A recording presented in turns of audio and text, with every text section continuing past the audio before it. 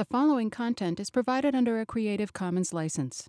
Your support will help MIT OpenCourseware continue to offer high-quality educational resources for free.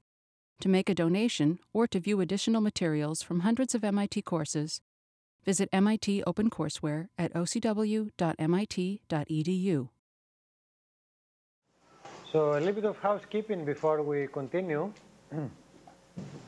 First of all, you may have noticed that in the reading assignments, I have started posting from Goodman's book.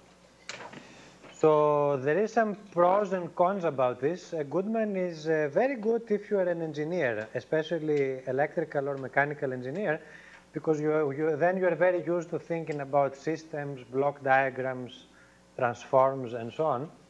So it is very nicely written this way, but it's a little bit mathematical. Hecht is more on the physics side. So actually Hecht is written for junior or sophomore physics students. And of course they're very nicely complementary. The only real downside is that they use different notations. So if you try to study from both Hecht and Goodman, you have to be a little bit careful to keep the notation, I mean, you know, the notation is not consistent, but you have to keep yourself from getting confused by the inconsistent notation. Nevertheless, the diagrams are of course consistent because they both calculate the same Fresnel diffraction patterns, the same Fraunhofer patterns, and so on. But you have to be a little bit mindful of the coordinates. For example, they may be using different symbols. Anyway, I highly recommend that you study from both books.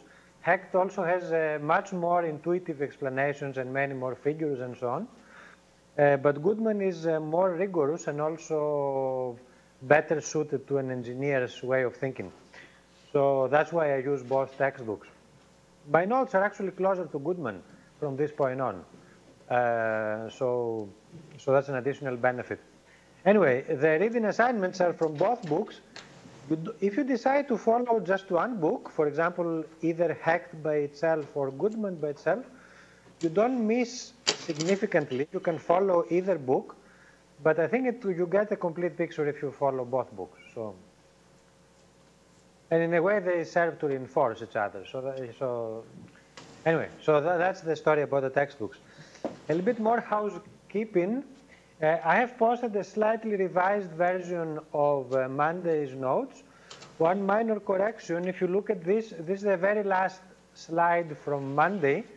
There was an error, at least one that I found, in the expression for the Fourier coefficient C sub q.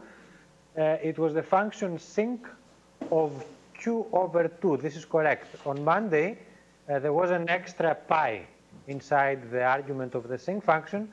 That pi should not have been there, so I've removed it. We will see today later the derivation of this expression, actually a similar expression. So hopefully that will clarify matters.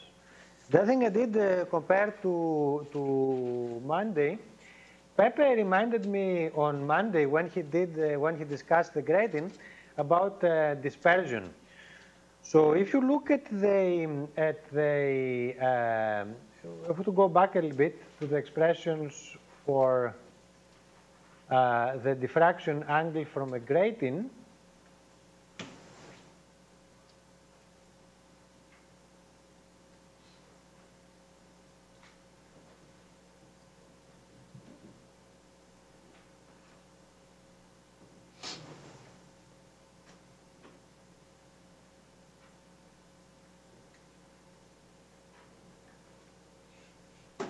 okay, that's a good one. Okay, so in last week we focused on a discussion about the effect of the period. So that we said that if you make the period smaller, the diffraction orders spread out more. So the diffraction angle is inversely proportional to the period, actually the sine of the diffraction angle.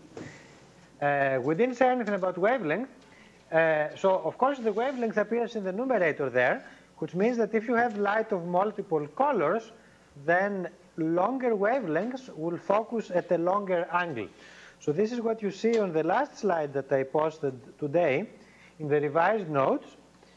So I have a grating here which is illuminated by white light.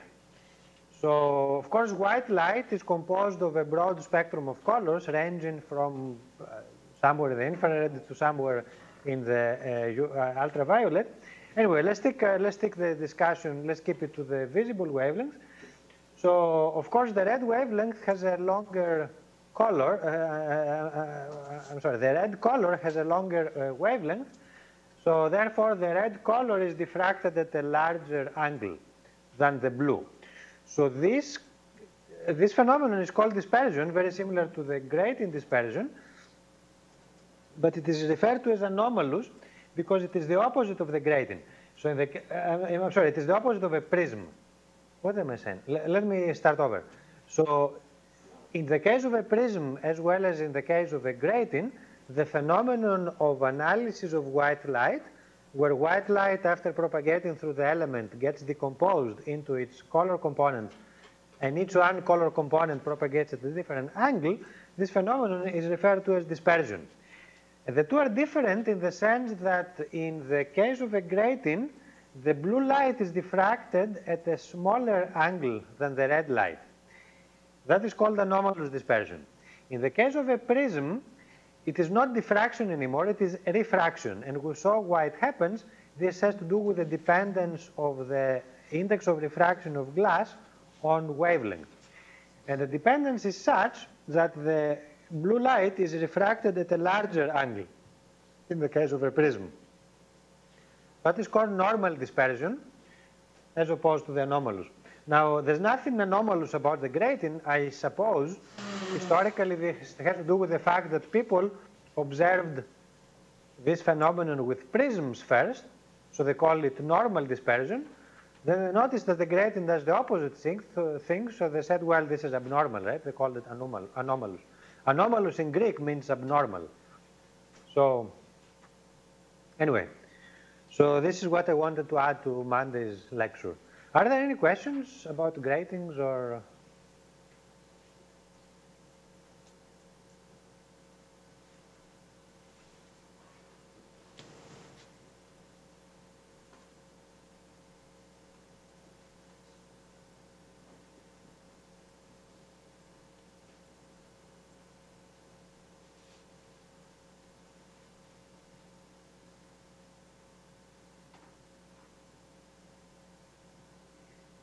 Okay, so today I will actually between today and next Wednesday we will cover the basics of diffraction theory. And the rest of the class will be basically applications on what we cover in these three lectures. So needless to say, these three lectures are very, very important. So I'd like to start with a little observation on our Fresnel propagation formula. So to remind you very briefly, today I will be using the whiteboard a lot. But the equations that I write are all of them in either in the notes or in the textbooks. So feel free to copy them if you like, but you don't have to. It may be better if anyway, it's up to you whether you want to copy the derivations or not. But there will be a lot of them. So you'll get, probably by the end of the lecture, your wrist may be a little bit tired. But okay. So to remind you, we said that we did this about a week ago.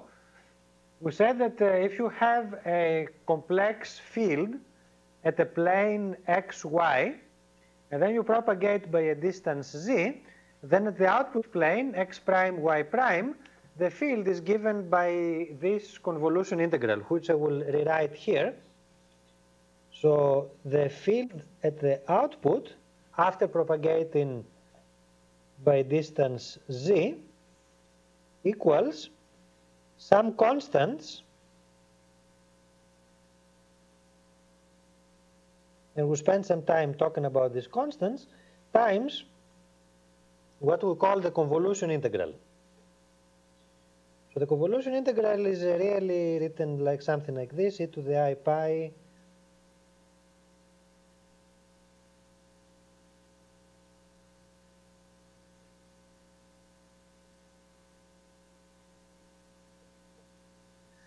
okay. So this is the integral within the Fresnel and scalar approximations. Then what we can do is we can, let's take this, this exponent and expand it. So I will only do it for the x case.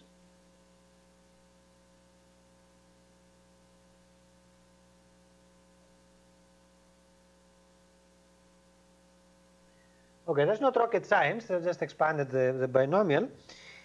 Now, let me remind you, so the x prime coordinate is at the output plane, and also you can see that it is not participating in the integration. The integration is with respect to x. So the x prime part will actually be thrown out of the integral. And then I have this remaining part. So the next thing I'm going to do is I'm going to assume that the input field is finite. So finite means that, the field, if you look at the input field here, the field is non-zero in a relatively small region near the optical axis, but then away from the optical axis the field becomes zero. That is a reasonable assumption because most objects that we can create in real life are finite. We said this before, I think. We deal with things like plane waves and spherical waves in this class, which are infinite, but these are idealizations that we use in order to make the math simpler.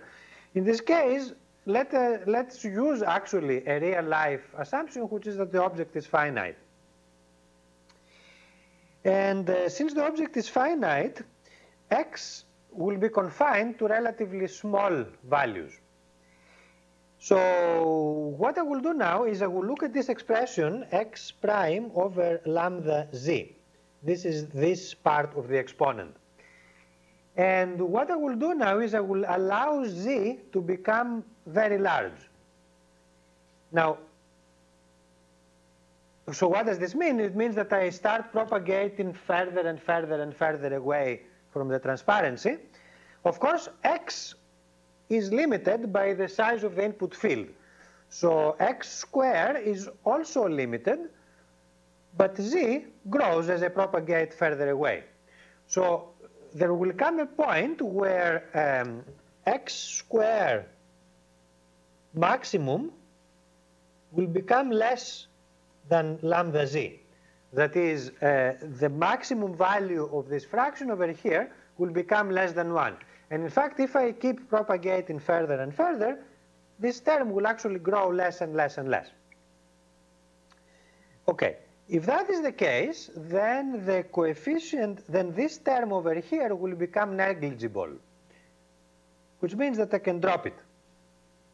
Okay, so this is what is written in your transparency over here.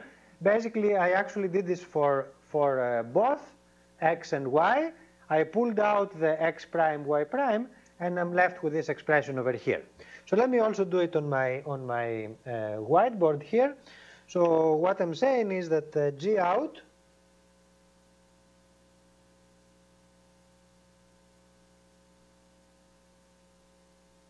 in the whiteboard I will not write the y coordinates because it is too much. Well, maybe I write them to avoid confusion. Okay, so this will now take this form.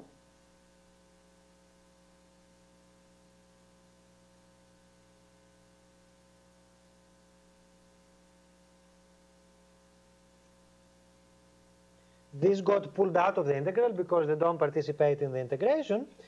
And then what I have inside looks like this.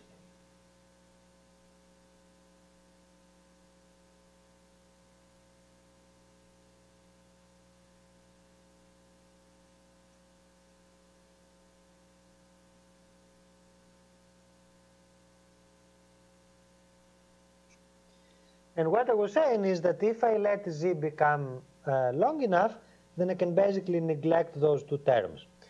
Now, why do I neglect only these two terms and not the products of y times y prime and x times x prime? Why should I keep those two terms?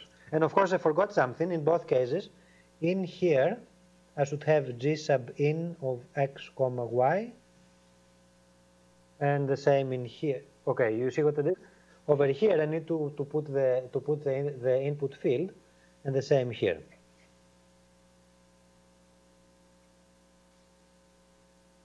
Okay. So why am I keeping this term and not dropping it?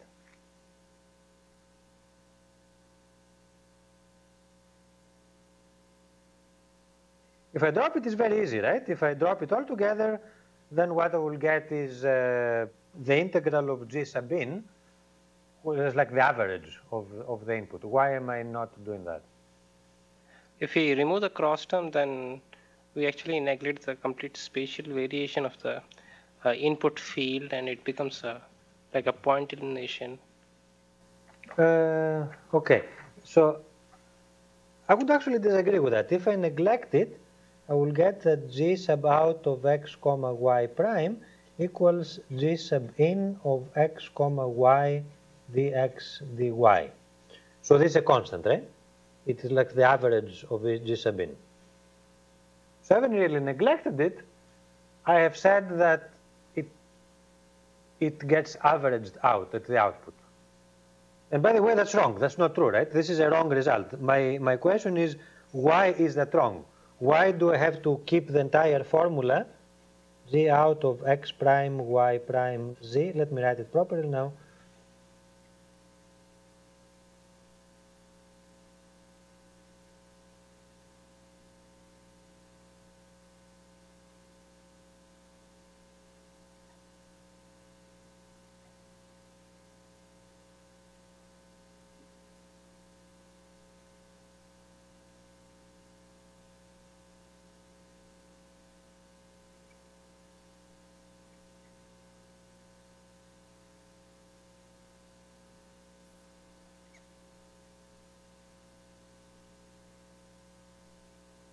So the question is, why can I neglect the quadratics, but I must keep the cross terms?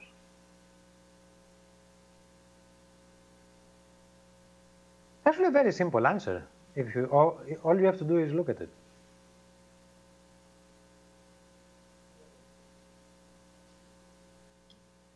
Does it mean we are restricting the output field to a limited area?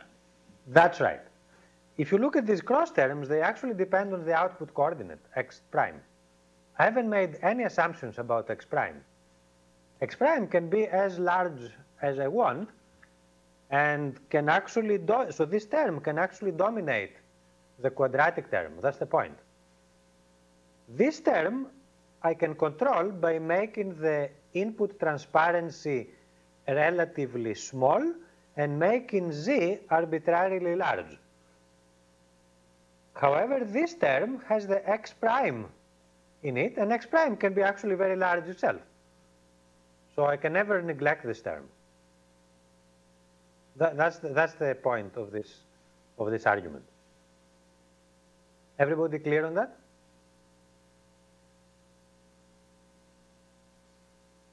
Okay. So if I indeed neglect this term, then what I will get is that g sub out, I think this marker is dead, so I'll move on to the next one.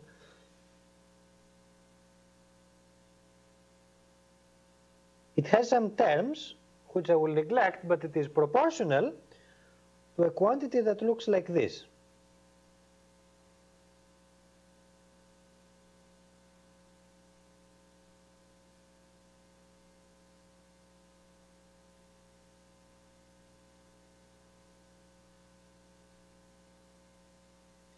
Which I can also rewrite as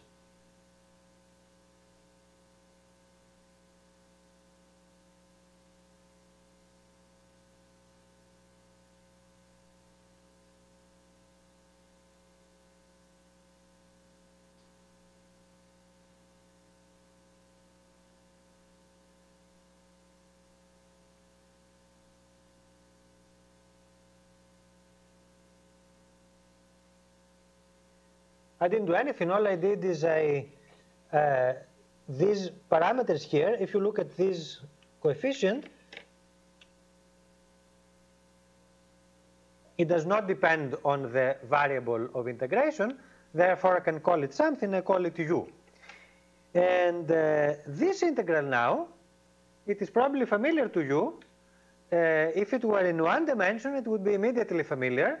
It is a Fourier transform. But it is in two dimensions, so it appears a little bit more complicated with two variables. But actually, well, it is a convention to write, what happened here? To write Fourier transforms as it is to write Fourier transforms as uppercase. So this is G sub in of u comma v, the Fourier transform, computed at frequencies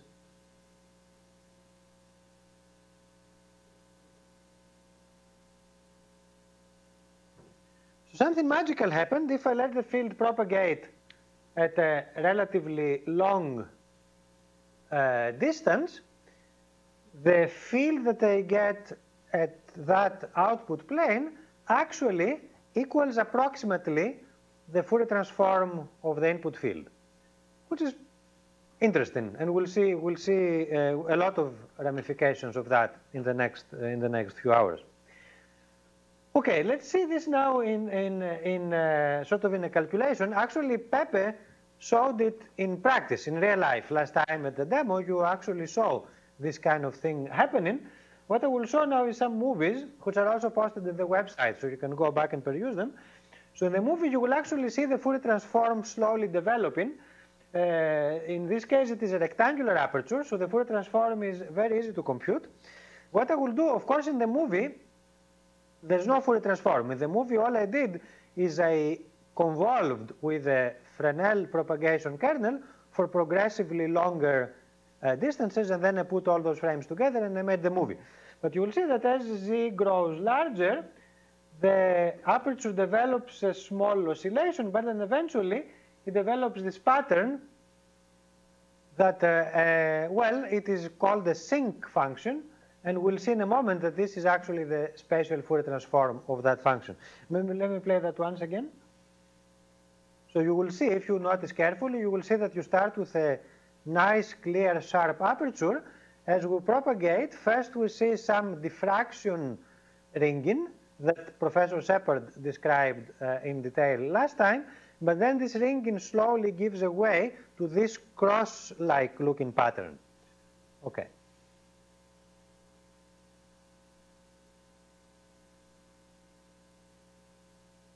So you can see it here. It has a very distinct pattern. It has a central lobe and then side lobes expanding along the x and y dimensions.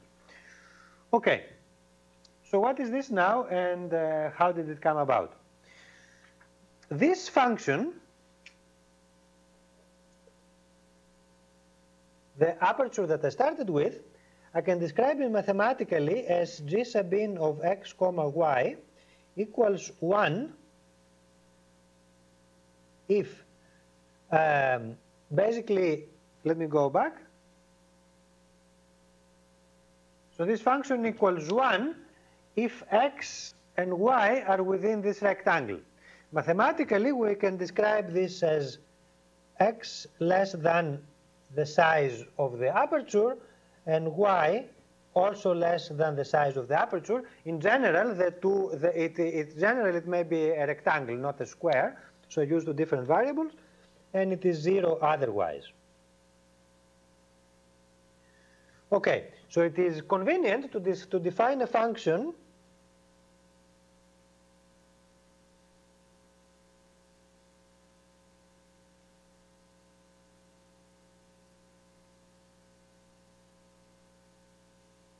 and actually I goofed.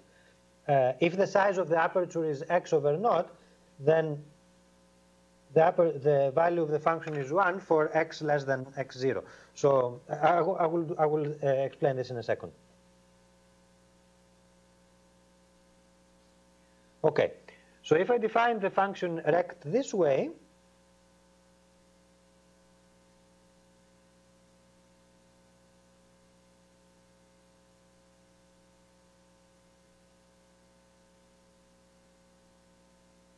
so that's the function. It is sometimes it's also known as a boxcar. And so this would be rect of x. And if I were to plot rect of x over x0, then if I substitute x over x0, 0 here, then it is 1 if x over x0 is less than 1/2. So basically this extends from minus x0 over 2 to x0 over 2, and it equals the value 1 over there. And therefore the total size of the boxcar is x0 as advertised. Okay, and of course, if I define the rect function this way, then my original function g sub in, I can simply write it as was done here, as a product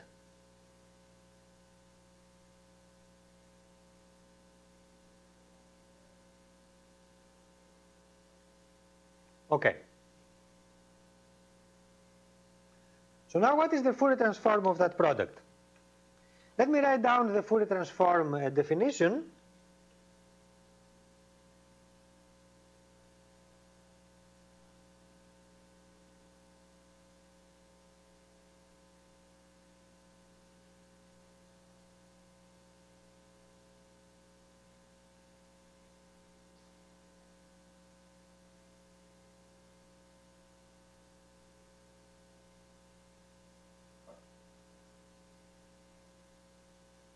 Okay, that's the Fourier transform definition. The first thing that I notice in this case, which is very convenient, is that the integral is separable. I can write it really as a product of two integrals. One of them is in the x dimension,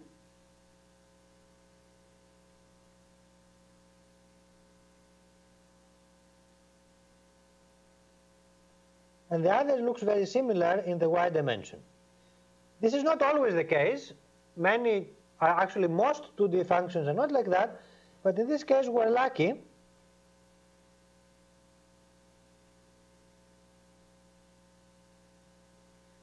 Means we don't have to do the whole thing. We can just do the integral for one coordinate, and then we immediately have the answer for the other coordinate as well. Okay, so let's write it then. So we'll just write the one-dimensional integral.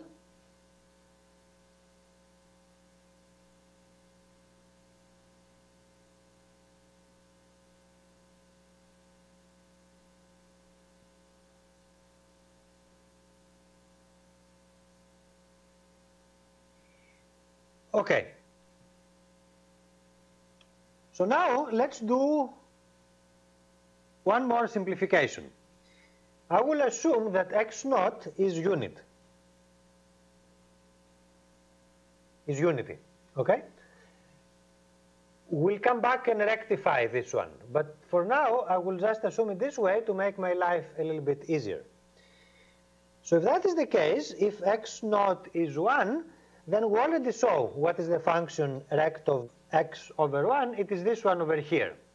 So it is 0 outside, and it is only 1 between x equals minus 1/2 and 1/2.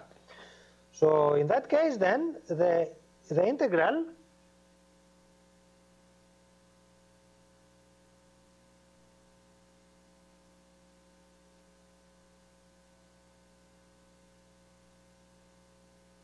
that's the integral. Okay, now there's a simple one to calculate.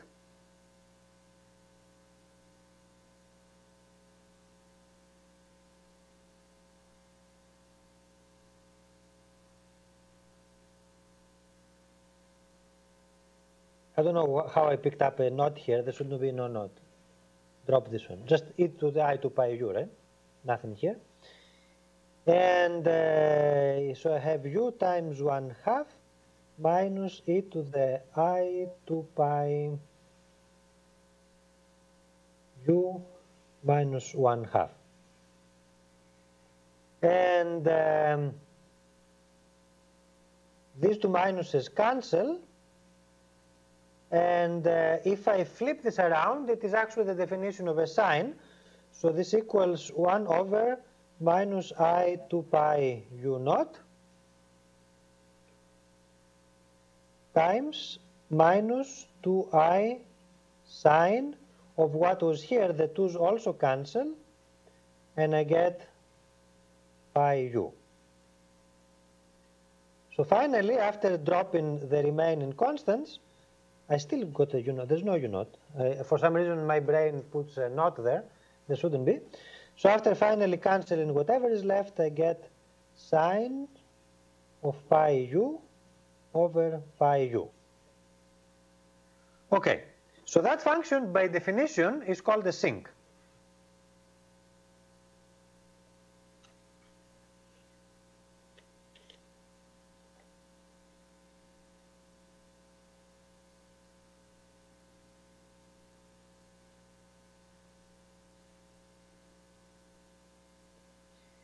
And I'll jump ahead in the notes a little bit. You can also look it up in the textbook. The sinc function looks like this. It is in page, I forget which page, around between page 12 and page 14 of the Goodman textbook. This is the sinc function. When the argument equals 0, it equals to 1. It has a peak. And then it kind of oscillates, but the amplitude of its oscillation drops inversely proportional to the argument. Okay? So the oscillation comes from the sine, the inversely proportional comes from the u in the denominator. Okay. So this may be a little bit boring for you. For those of you who have taken signal processing, you're probably ready to go to sleep now. But anyway, for reasons of completeness, we have to go through it. And I will not compute too many Fourier integrals, but in any case, if you are to compute one Fourier transform, that's the one to compute. Okay, so that's it then. This is also the definition of the original rect function that we had, and its Fourier transform is the sinc function. Now, we're not done yet because I made one more simplifying assumption. I said that x naught equals 1. So what do we do about this x naught? Well, does anybody know what I can do about this x naught?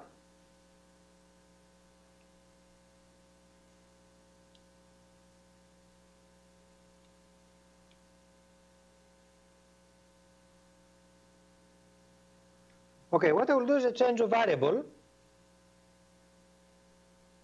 And I will do it in the general case.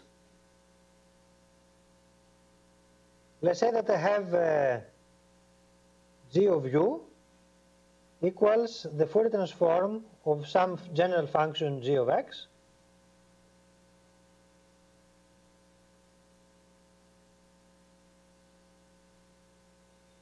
So this is then the Fourier transform of g of x. What is the Fourier transform of a scaled version of g of x? Well, that would be something like this. It would be from minus infinity to infinity g of ax e to the minus I 2 pi ux dx. And to get rid of this ugly thing here, I can make a change of coordinates. For example, let's say that xc equals ax. Then this means that dxc equals a dx. And I can write the integral. So dx will become dxc over a. I pick up 1 over a out here. Nothing happens to infinity. It remains infinity. This would be g of xc e to the minus I 2 pi. Now u. Now x is also xc upon a dxc. I haven't cheated, right? This is the transformed integral. So the 1 over a basically keeps me honest here, makes sure that the area of the differential is preserved. Is also known as a Jacobian. But anyway, that's what it is. And I can do one more little manipulation here. I can rewrite it like this.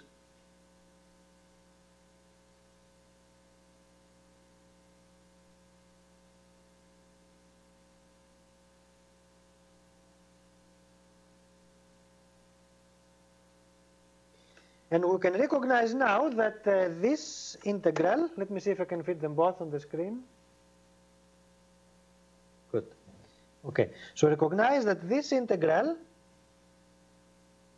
is the same as this integral, except with a different variable, with different argument, right? So therefore, what I derived here is 1 over a g of u over a. Okay, so this is a property of Fourier transforms known as the scaling theorem. Or sometimes people call it the similarity theorem.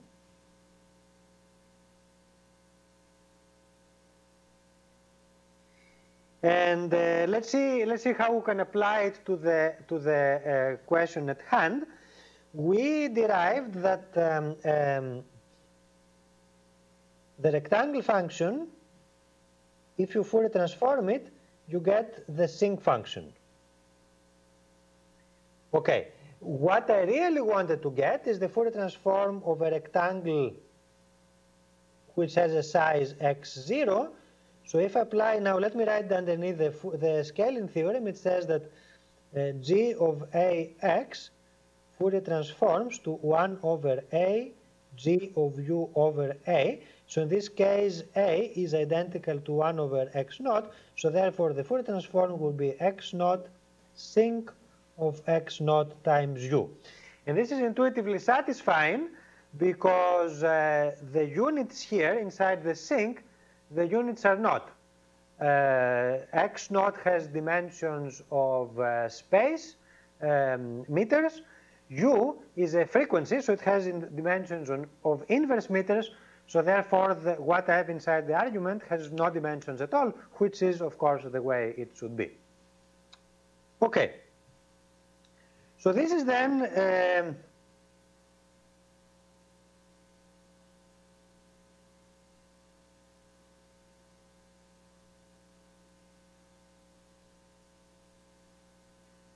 so let me play this for one last time. This is how we obtain this function with the central lobe and the side lobe. It is actually not quite the sinc function itself, because I'm plotting the intensity here. It is actually sinc squared. So, but anyway, this is where this came from. So of course, if you multiply the two dimensions, you get a sinc in the x dimension and sinc in the y dimension, and then of course you get the product.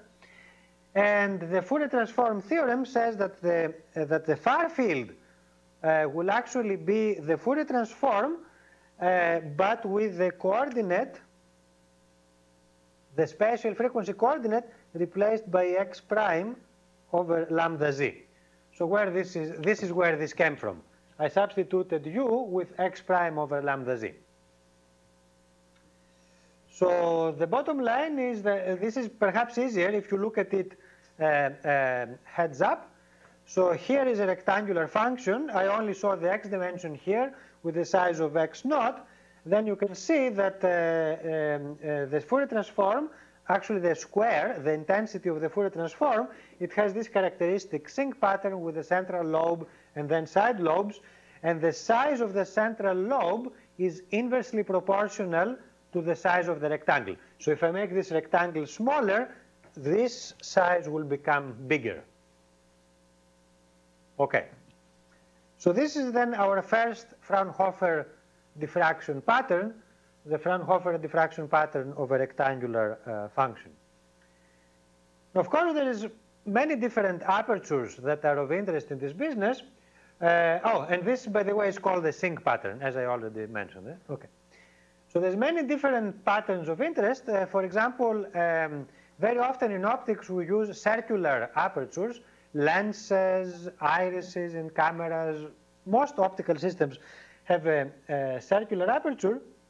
In this case, we talked about the blinking or the Poisson spot here, but that's not what I'm interested in now. I'm interested in the far field diffraction pattern.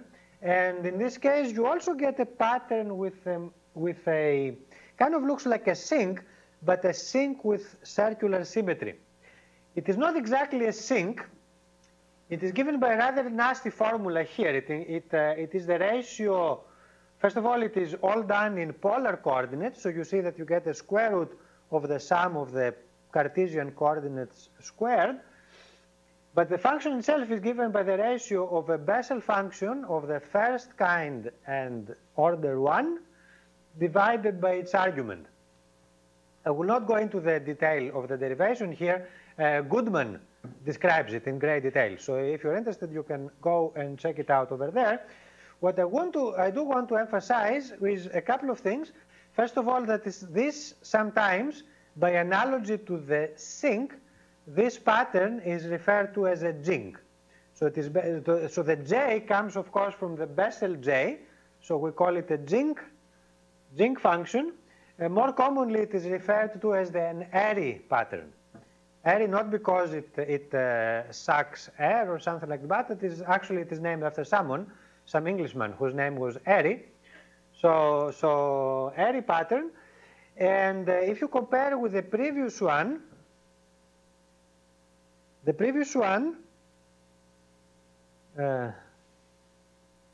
I'm sorry, you have to endure this animation again. Okay, so the previous one, the null actually occurred at lambda L divided by the size of the aperture.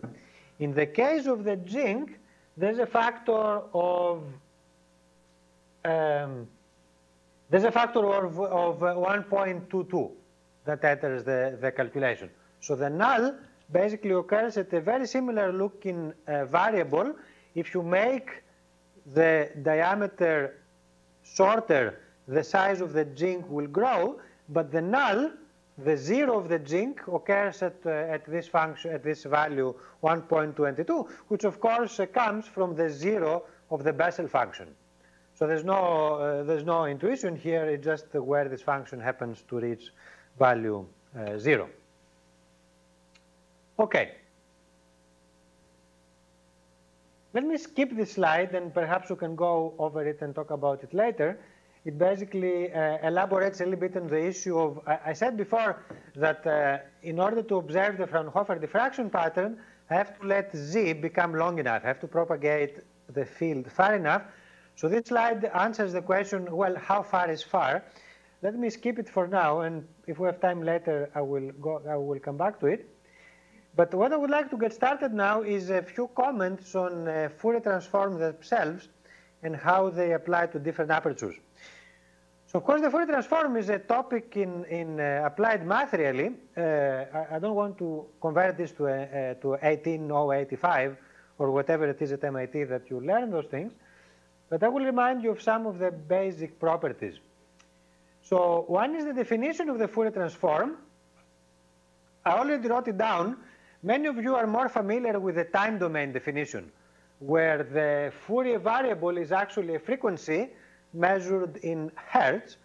Of course, because here we're talking about signals in the space domain, the frequency variable is a spatial frequency, so the units are actually inverse meters. Hertz is inverse second, the units here are inverse meters. And of course, because we're dealing with two-dimensional spatial variables, it is a two-dimensional Fourier transform, hence it is a double integral. But other than that, is very similar. The other thing I wanted to remind you is that there's an inverse Fourier transform, which looks very similar, except for a minus sign. So in the exponent here, and of course the inverse Fourier transform takes you back to the original function. So it's like a dance. You start with an initial function, you compute the Fourier transform, then you plug it into the inverse Fourier transform, and you get back what you started. That is sometimes referred to as the Fourier integral instead of an inverse Fourier transform. Okay. So what is this really, this Fourier transform? If you look at its real part, and if you have a real function here, basically what the Fourier transform does is it multiplies this function. It is denoted as red here, g of x. It multiplies with a sinusoid. The real part of this complex exponential is a cosine. So you multiply the function with this cosine and then you integrate. Okay, so why do you do something like that? Actually, does anybody know why Fourier came up with this, this kind of transform? What was the context that Fourier, what was Fourier? Fourier was a French mathematician or a French applied physicist, I guess, and he was trying to solve a particular problem. Does anybody know what's the problem he was trying to solve, and he came up with this business?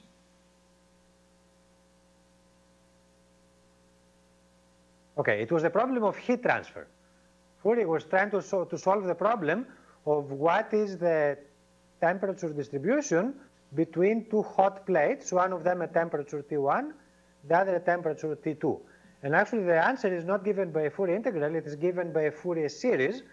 If you make the plates go, if you increase the distance between the plates, the Fourier series becomes an integral. So this entire mathematical arsenal here, it actually came from the field of heat transfer, interestingly enough. Anyway, that is of no concern to us here. The Fourier transform, as many of you know, especially those who do acoustics or signal processing, it has tremendous applications in signal processing nowadays, and of course it is still used in heat transfer, but in our context here it is more signal processing that we will use it. Okay, so why do we multiply by a sinusoid? Well, the reason is the following. Suppose that g, our transformed function, is itself a sinusoid. Okay, so here is g with a particular frequency u0. And so it is a red, so g is the red sinusoid. The Fourier transform kernel is another sinusoid, and in general they have different frequency, like shown here. So what is the value of this integral, do you know?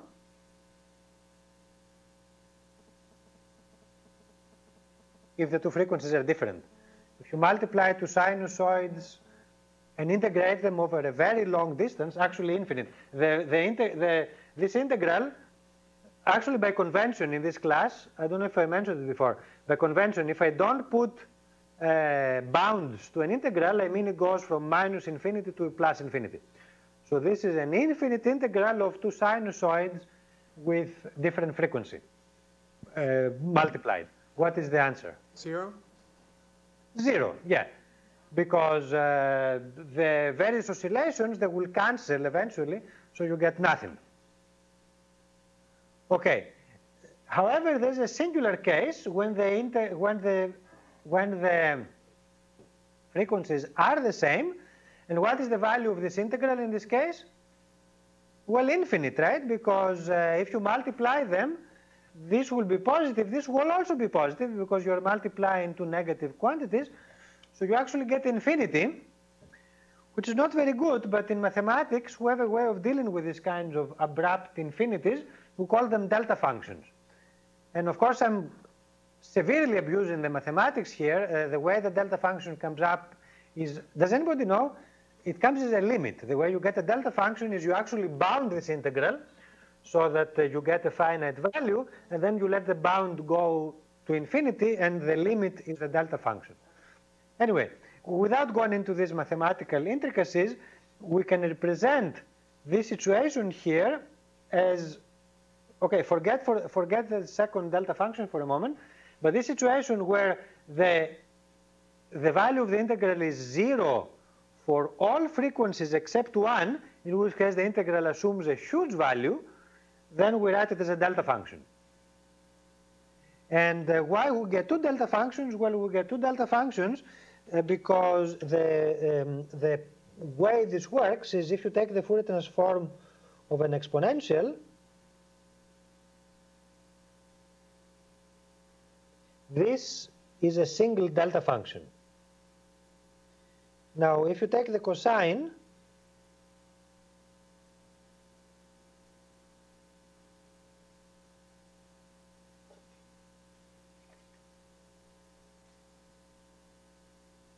of course, the cosine is a sum of two complex exponentials.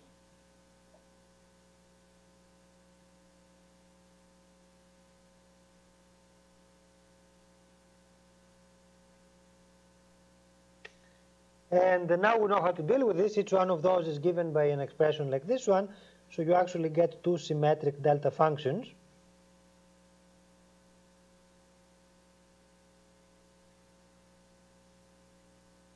Okay, so what is the 1/2 here? Well, the 1/2 is actually the energy contained in this delta function, and the other thing, so that's normal.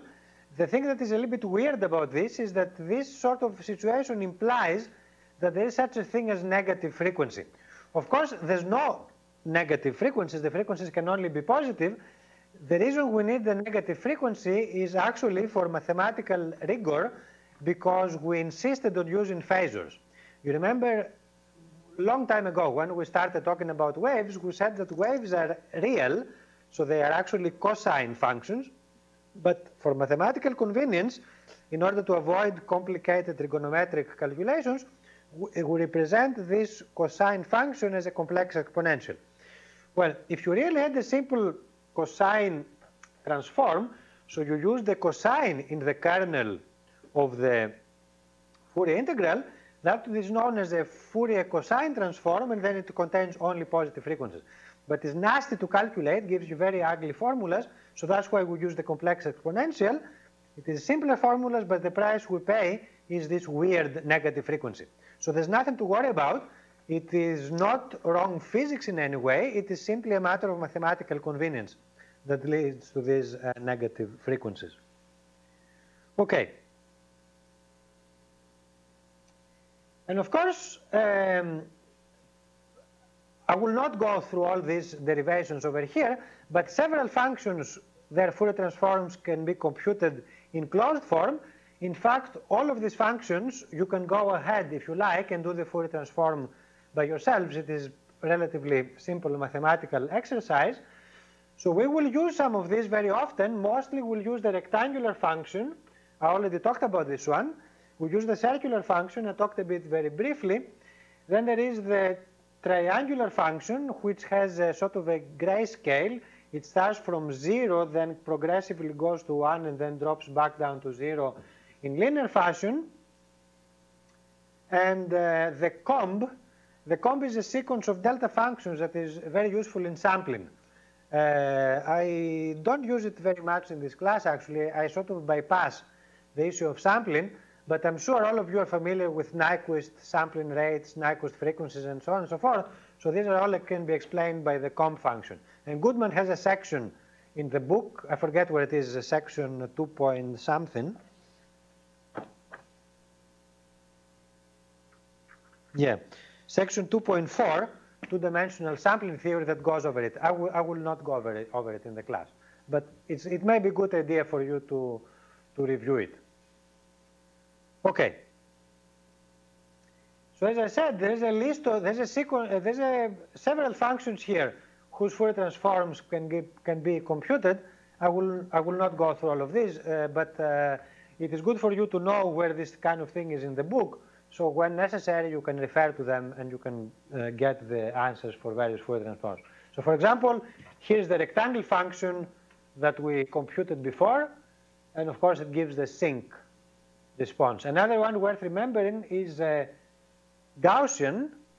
The Gaussian function actually also Fourier transforms to a Gaussian, which is interesting. And another useful one that we will deal with later is this one. If you look at the row before last, it also looks like a Gaussian, but with a J here. So this will recognize physically what is this function. It is a complex quadratic exponential. Physically, what did we call it?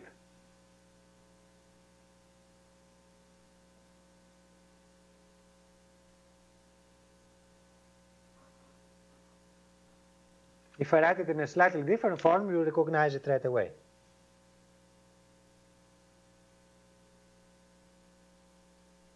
What is this?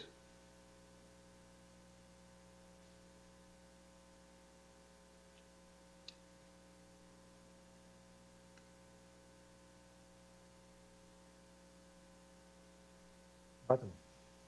Spherical wave along Z. It is a spherical wave propagating a distance Z. So what you see over there is actually a spherical wave with a slightly weird definition, a squared equals 1 over lambda z, right? So this expression here in the row before last is a spherical wave. So its Fourier transform is also a spherical wave, and we will use this Fourier transform quite a bit in the next few lectures. It might be good if you start studying, by the way. If you don't know what this is, it means you haven't studied. And I don't know how you did the homework without studying, possibly by copying from the last year, but I strongly recommend that you don't do that because, well, you know, you're presumably here in order to learn, and you don't learn unless you study. So it is about time, not because of the quiz, but anyway, the quiz is also coming up, so it is about time to start studying. So this is like a friendly advice, I guess, from an older guy. Study. Okay.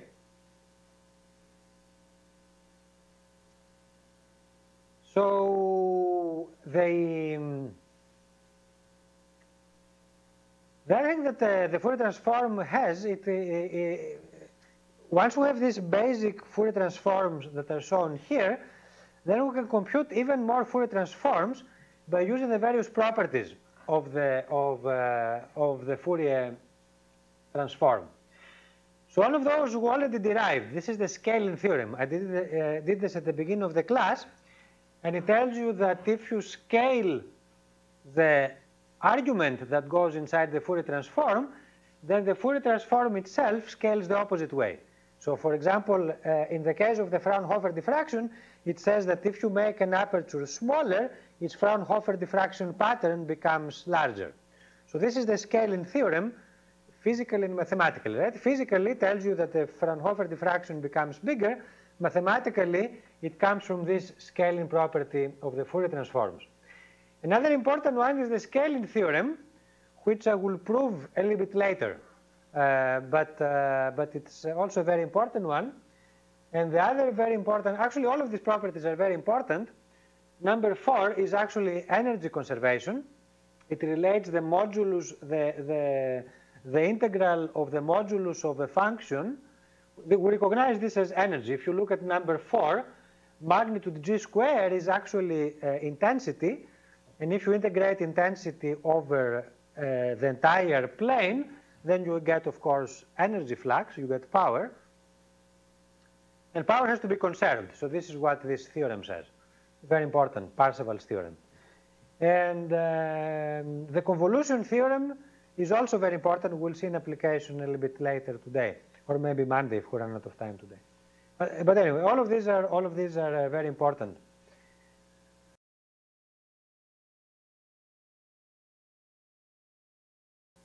Okay, so I will show you some Fourier transforms to sort of review some of the properties. So, are we still on?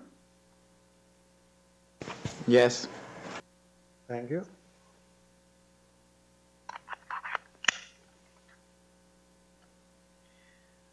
Okay, so this is a sinusoid. Of course, this is not a physical transparency, right?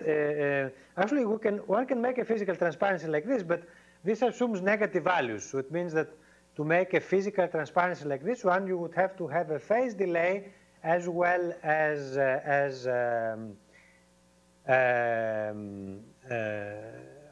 grayscale variation. What I'm trying to say is that if you have a cosine 2 pi ux, its magnitude goes like this, right?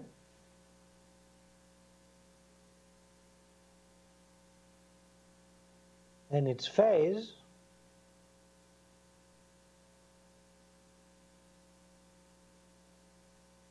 what is the phase?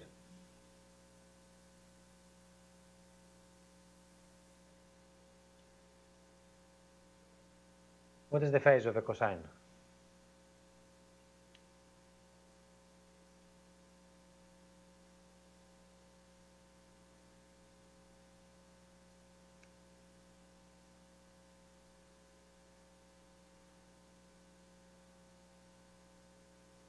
What is the phase of a positive real number? What is the phase? Button. Someone said 0 here, yeah. And that's correct. What is the phase of a negative real number?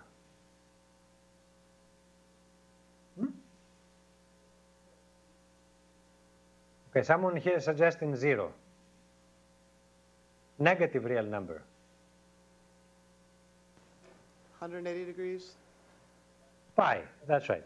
So therefore the phase of the cosine is 0 where the cosine is positive and jumps to pi when the cosine is negative.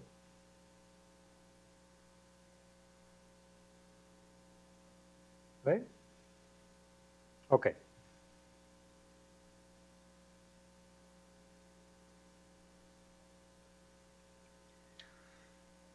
Okay, so that would be a very difficult transparency to make, right? Because you would have to have the grayscale variation like this to impose the amplitude variation, the amplitude modulation, and then you would have to impose some variable phase delay also in order to impose the complex, the phase delay. So that is difficult to do, but anyway, mathematically we can write anything we like. So this is the cosine, and its Fourier transform, of course, consists of two delta functions. This is what these bright dots indicate, delta functions whose spacing equals the inverse of the period of the cosine. And of course, if you squeeze the cosine, since the spacing equals the period, then the two delta functions will go further away. Another way to describe the same is, of course, by the scaling theorem.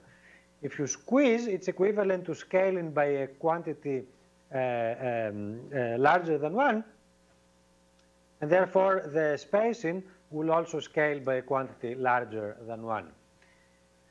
What is a more physical transparency that we saw in the previous lecture?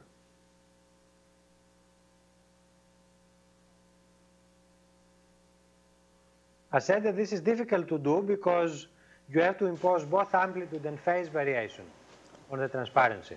A binary. What is a binary transparency. Binary, that's right. That's right. If you had a transparency whose magnitude looks like this.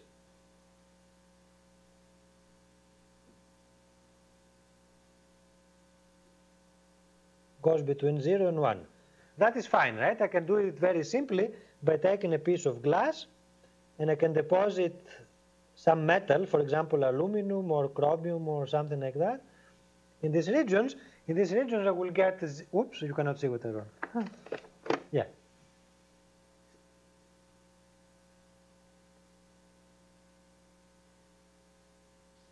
Okay. Sorry about that, I pushed the button here that I should not have pushed. Okay. So in these regions where I have deposited the metal, the transmissivity goes to 0. Another way, another transparency that we saw, and it is also physical, is this one. That was actually the first example that we did on Monday.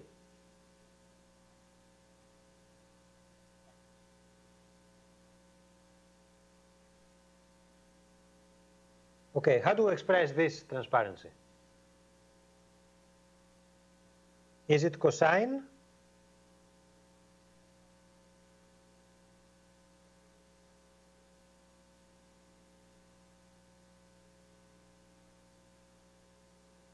Huh?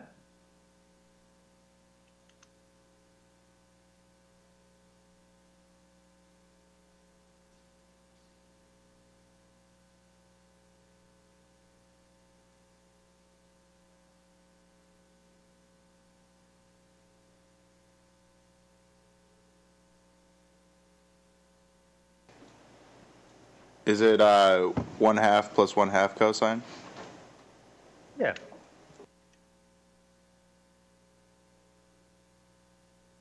Because it swings between 0 and 1, right? So this will do it. And its Fourier transform of this one, how would it be different than the Fourier transform of the cosine that I have on my slide here?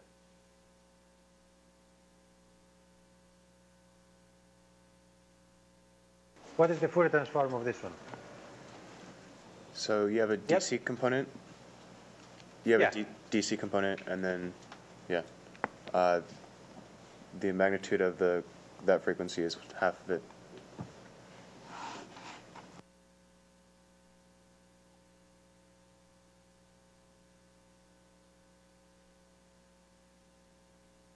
So in this representation,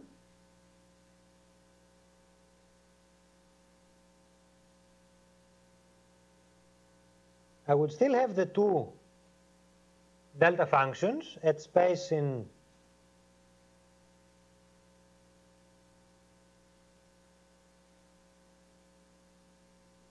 right? But also in addition, I would have an extra spot in the center, and this spot would be brighter. So the power that goes into the spots correspondingly would be 1/2, 1/4, 1/4 squared. Okay.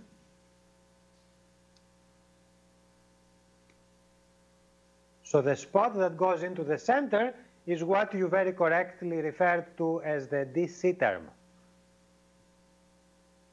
And now, of course, we know why we call it DC. I think I mentioned it also last time, is because it corresponds to zero frequency.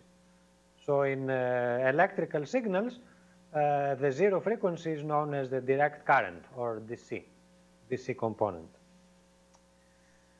Okay, now without cheating, that is without looking at the next page of the notes, I would like to ask you and see if someone can guess. If I rotate this grating by some angle, what will happen to the Fourier transform?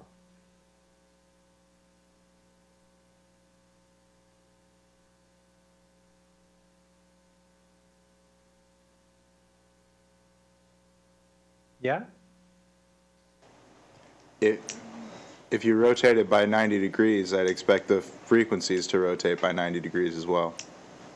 That's right. So if you rotate by 90 degrees, you expect the two spots to appear along the v-axis rather than the u-axis. But if you rotate somewhere in between, where will the spots go? They will also rotate. In what fashion? Okay, so the observation to make here is that the two spots, if you draw a line that connects the two Fourier delta functions, this line would be perpendicular to the fringes of the grating. And this will remain true as you rotate the grating, right? Because actually the Fourier transform does not know what the coordinates are.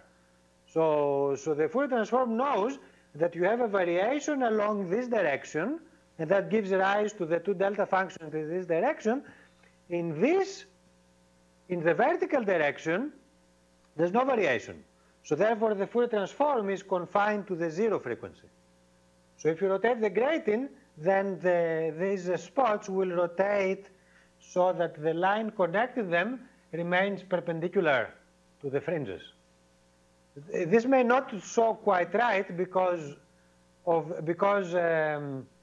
the projector actually squeezes my slide. So it may not show quite right. But if you think about it, you should convince yourselves that the two spots should be located along a line perpendicular to the grooves of this grating. And of course, if you squeeze the grooves in this rotated grating, then the two spots will also move away, again along the same line perpendicular to the grooves. Any questions about that?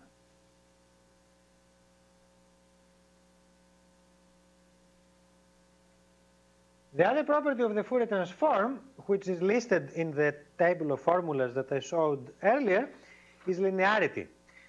And linearity says that if you have a function that is the linear superposition of two functions whose Fourier transform you know, then the Fourier transform of this function is the linear superposition of the two Fourier transforms.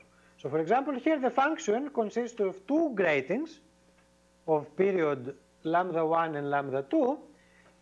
The grating of period, which one is the Fourier transform? That's the Fourier transform of the long period, right? Because the two spots are close together. If you take the Fourier transform of the short period, the Fourier transforms are further apart.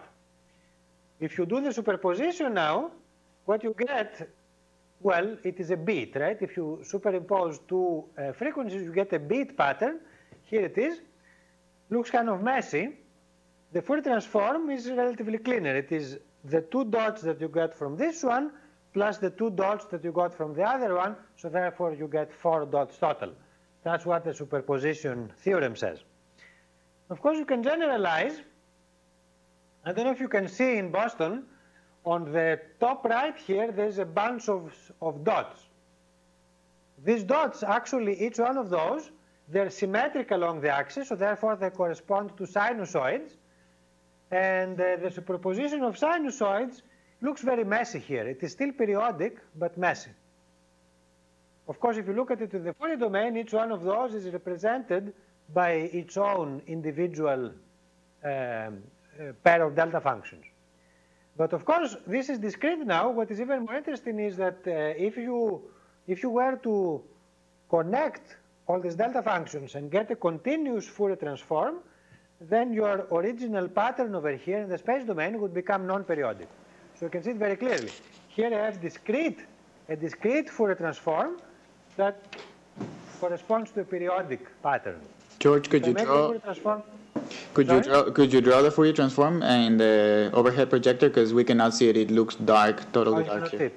Okay, I cannot quite draw it, but I can sort of cartoon it. So the cartoon would be dots like this.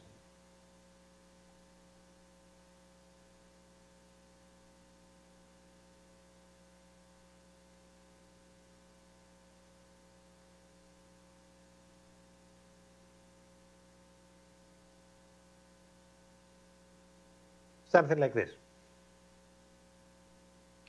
So each pair of dots corresponds to a cosine. And then what you see on the top left is actually the superposition of all these cosines. Okay. And of course you can have sort of more general transparencies. You guys are too young to remember this, but about in 2006, I believe, the Boston baseball team beat the Yankees after 85 or 86 years or something like that. They finally managed to beat them again. And the night of the game, this is the Prudential Tower. For those of you who live in Singapore, this is I think it's the tallest building in Boston. And so that night they lit up the lights in the offices in a way that if you looked at the pattern, you could see the sign Go Sox. The Boston team is called Red Sox. And of course the Fox 25 is the TV channel that sponsored the match. So anyway, so I took a picture with my camera. I can see this tower from where I used to live in Boston. Anyway, so this is a picture, and if you represent it as a transparency, so that is the bright spots correspond to transmission of light, the dark spots correspond to blocking the light, then you can take its Fourier transform and you can see a sort of a more general pattern that looks like this. What is interesting is that if you look carefully at this pattern, and I don't know if you can see it in Boston, but the pattern here looks kind of diffuse, but there's some distinct spots, actually quite a few of these spots. Can anybody guess where these spots came from?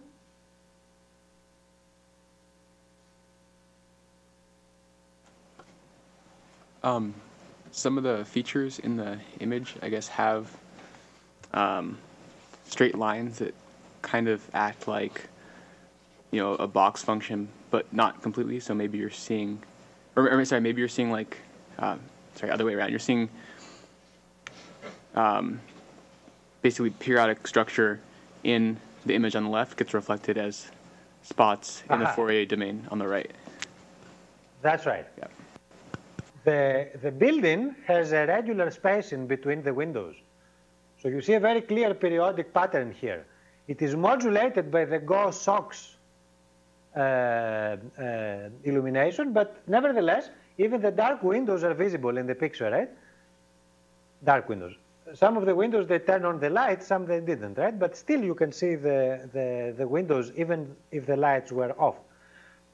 So this gives rise to a periodic pattern, and of course the Fourier transform of a periodic pattern, as I said before, is a sequence of dots corresponding to the Fourier series coefficients.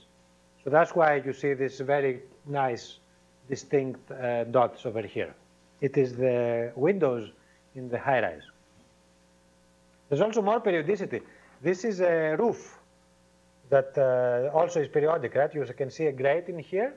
This grating should be visible as a pronounced. Can you still hear me? I keep dropping the microphone. Thanks. The grating here should be visible as a, it must be one of these pairs of dots that do not correlate with the building. That is the pattern on the roof over here. This is a roof of another building. Okay. Now let's look at the various theorems. I've already said this before, so that's the similarity theorem. If you compare the Fourier transform of two rectangles, one small, one big, the Fourier transform will have the opposite behavior. The small rectangle will give rise to a large Fourier transform. The other one that I wanted to describe is this one, which is the shift theorem. So the shift theorem, we briefly glanced over it in the earlier slide. So let me remind you what this earlier slide said. So the shift theorem goes like this. Let's say that I will do it in one dimension only. Then let's say that g of x has a Fourier transform g of u.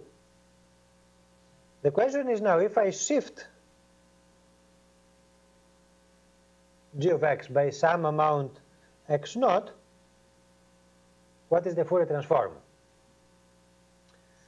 Okay, so we do the same thing. We know that since this is true, we know that g of u equals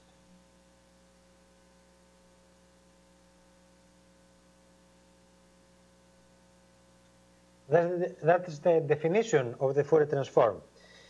Now the question is, what is this one? So this one, the Fourier transform of the shifted function, will be given by something like this.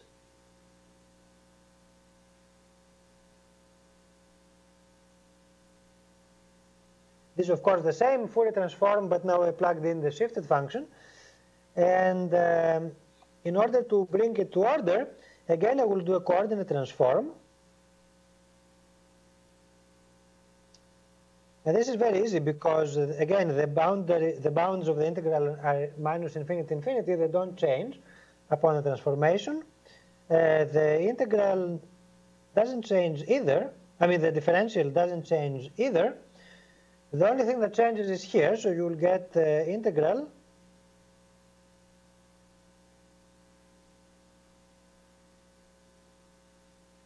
so x equals c plus x naught, right?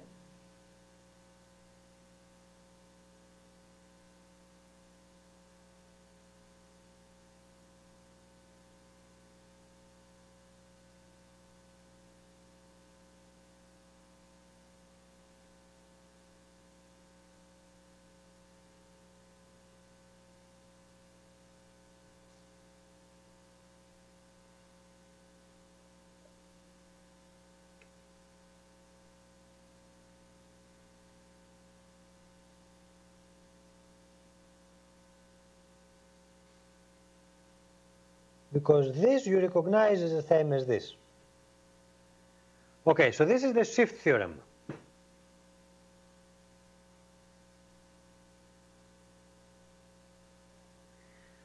So now why is it related to this one? Well, this one, if I draw a cross section,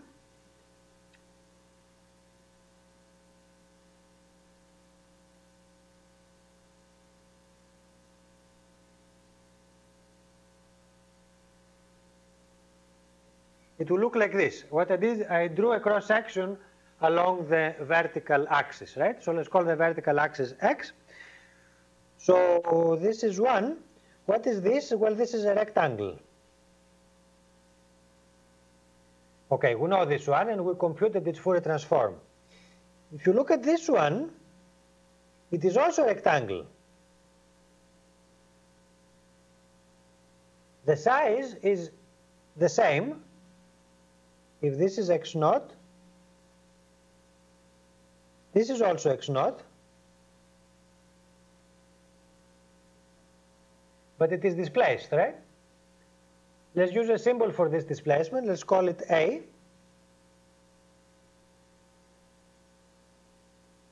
Actually, this would be minus A. And this one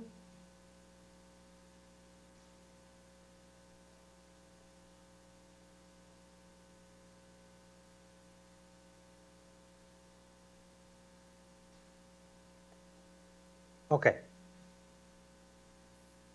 So let's see if we can apply the shift theorem.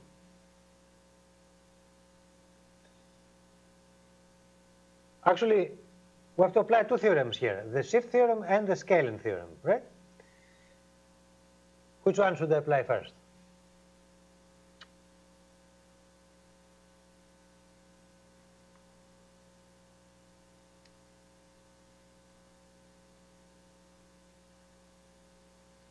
Okay, let me start, let's do one thing at a time. So let me write this function down. So g of x equals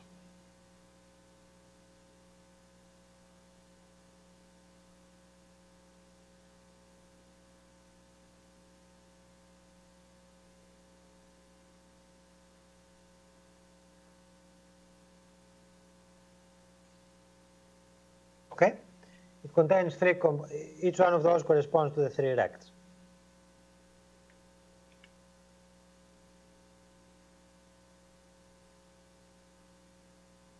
Okay.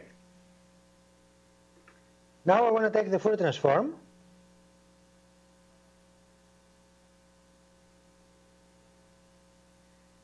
So one I've already done. It's this one. I guess I'll use the red pen.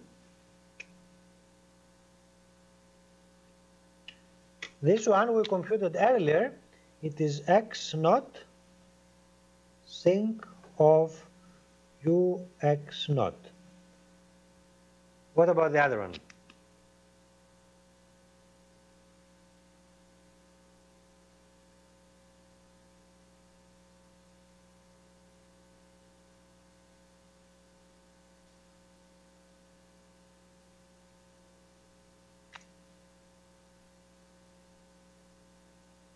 First of all, linearity says that I can just add them, right?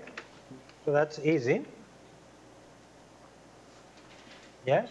They're going to be the x naught sinc of u of x naught, but shifted by e to the I 2 pi a and all that other stuff. That's right. So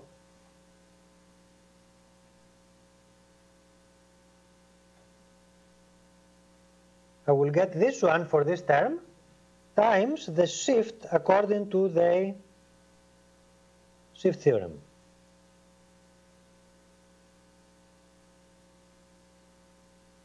And similarly,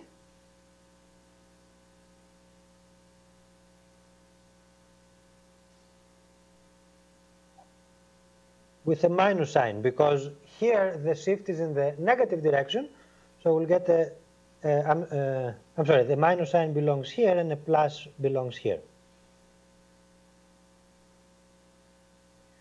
Okay, so get a common term in all of this.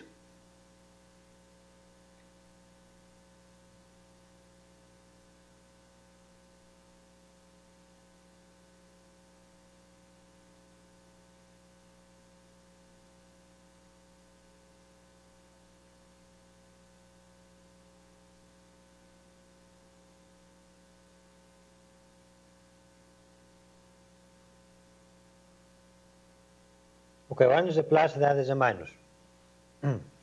Okay, So does this explain now what you see here?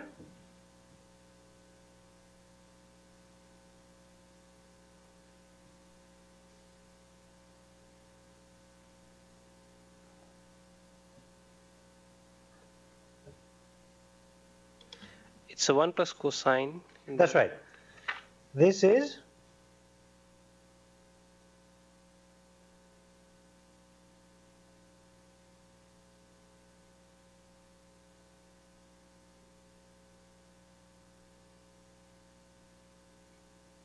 and indeed, in this calculated pattern, this actually the way I did this, I used the FFT2 function in MATLAB, and you can see that FFT2 correctly produced a sinusoidal modulation here, which is imposed by the shift theorem, really.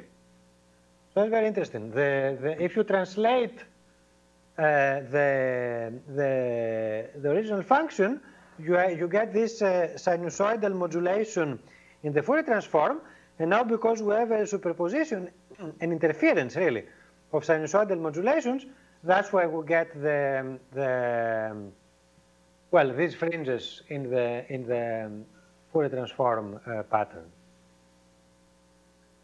And of course, if you rotate this pattern, then the fringes also rotate by the same token we said before, right? Because now in this case, the displacement is both x and y, so you will get a complex exponential in the rotated case.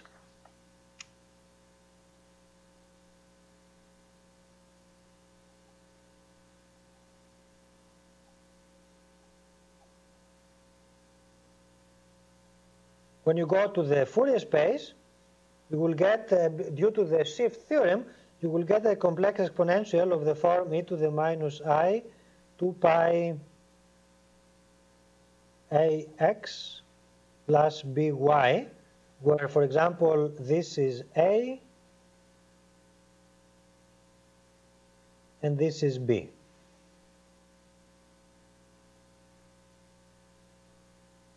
Okay?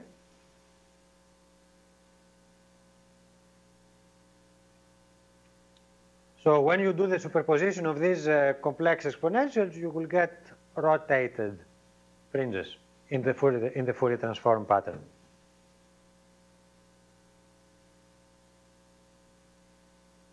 Okay.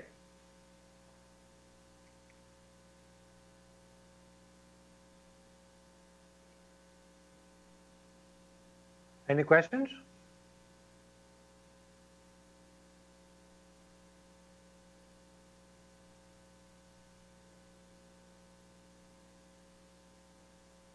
Okay.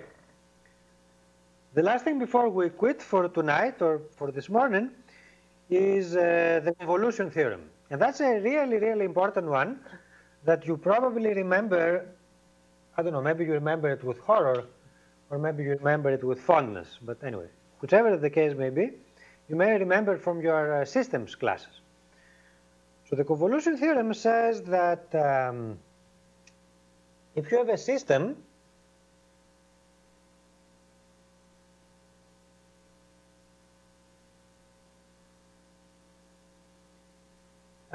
whose input is g sub in of x, and the output is g sub out of x prime, a linear system is actually the output is expressed as a convolution.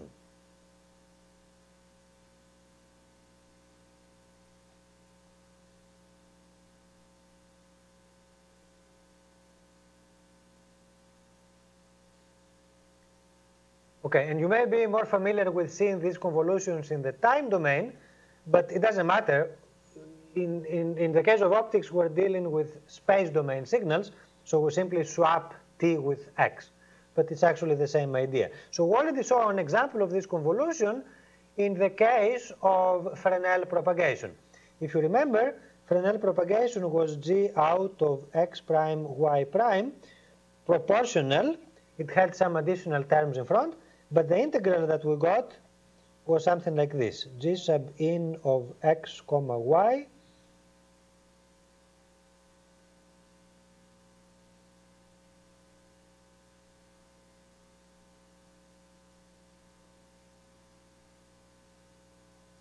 So it is really a convolution where this function h of x, y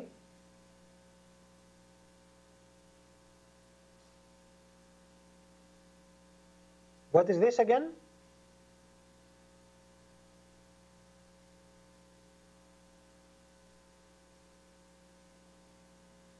What is this physically? It's a spherical wave. Thank Phasor. you.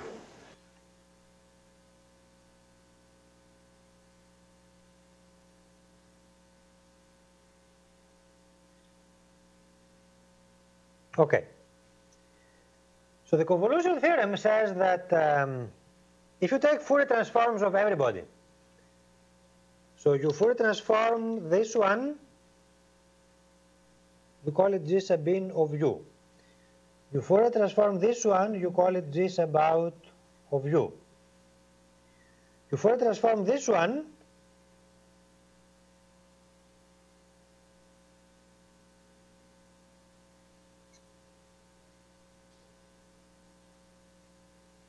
okay, then the convolution theorem says that this equals G sub in of u times h of u.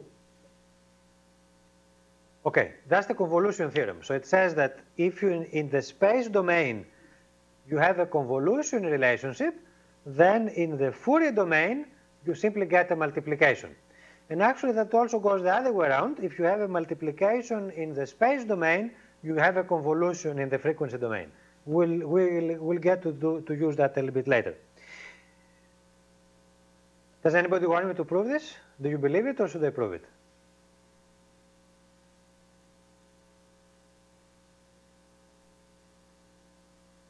Well, let me prove it.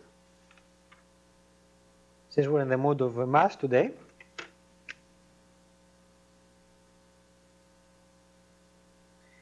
So let me rewrite the convolution integral. Actually, before I do that, let me write down the Fourier transforms.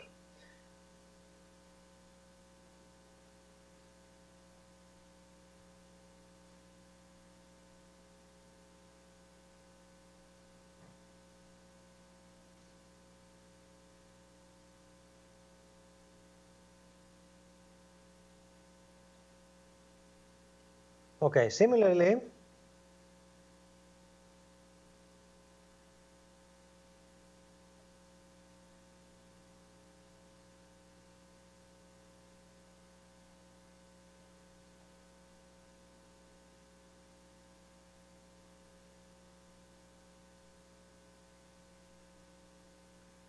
okay, so these are really all the same.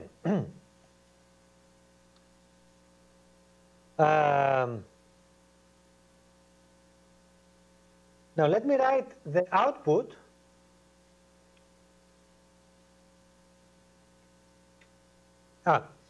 okay, and by the same token, these are the Fourier transforms. I can also write the Fourier integrals in the inverse fashion. So for example, I can write G sub in of x equals integral G sub in of u e to the plus I 2 pi ux du.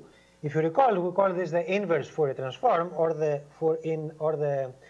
Fourier integral. And by the same token, I have h of x equals a similar looking integral for h of u, and g sub out,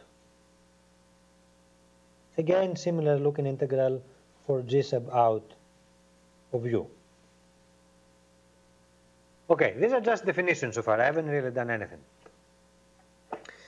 Now let me write out the convolution integral.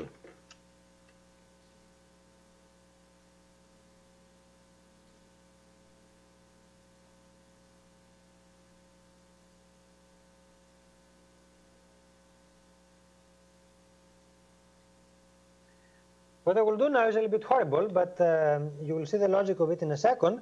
I will substitute the Fourier transform, actually I'm sorry, I will substitute the Fourier integral inside this relationship. So how many integrals do I get? I get 3, right? I get ones that I had, and then each one of those will be written as an integral. So here are the 3 integrals. That's the original one. Then for g sub in of x, I substitute its own Fourier integral.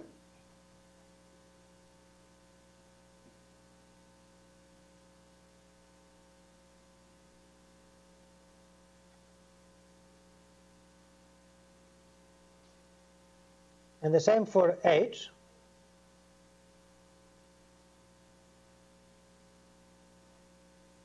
You have to be a little bit careful. H is computed in these shifted coordinates, so it is x prime minus x du. Okay. Now what I'll do is, assuming that these functions are well behaved and so on and so forth, I will actually interchange the order of integration. Let's see if I can do it in a way that it all fits here. Okay.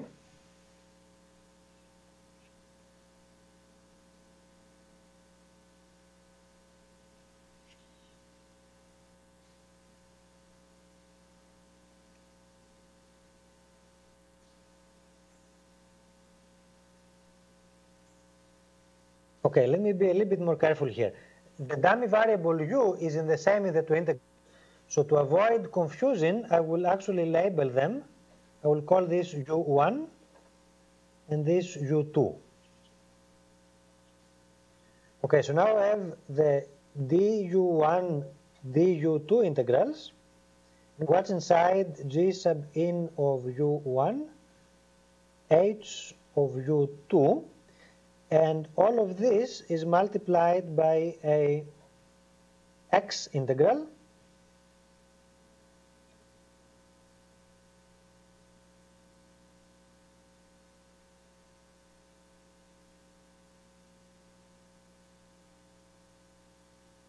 So what do we have? So for x I have u1 from this term and minus u2 from this term.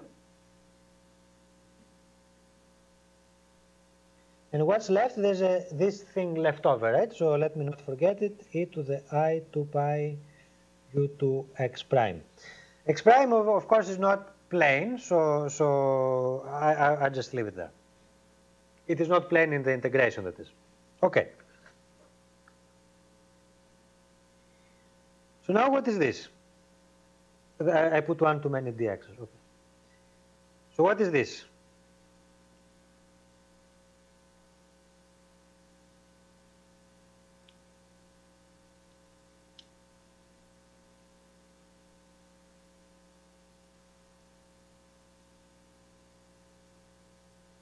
It is the Fourier transform of an exponential over, remember, these integrals without bounds really go from minus infinity to infinity, right?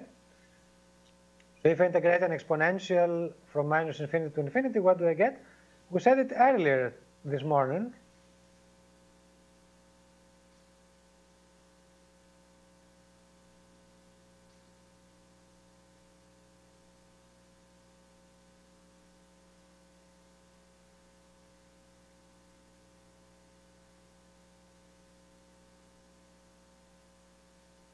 Your tuition is ticking away 1 second at a time.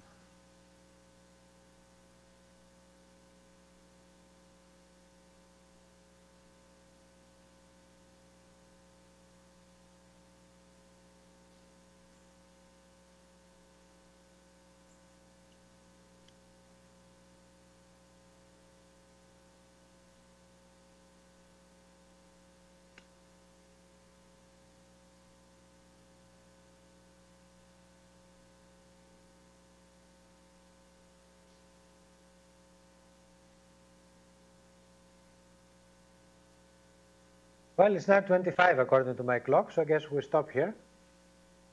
And I'll let you ponder this on your own. Okay? See you on Monday.